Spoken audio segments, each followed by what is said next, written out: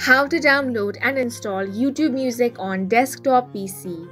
Hi guys, welcome to our channel. Let's begin. In this video, I will guide you on how you can download and install YouTube Music on your desktop. For that, open up any web browser and search for YouTube Music. Then click on this first website, which is music.youtube.com. Once you get here, you can sign into your account. Now to install this, you want to click on the three dots at the top right corner of your screen. Then scroll down and find the option of cast, save and share. Then click on the install option over here. Once you click on that, a pop-up will appear. You want to click on the install button over here. Once you do that, YouTube Music will be installed on your device. You're going to get the icon on the desktop. You can simply double click on it to access YouTube Music, and that's it for this video.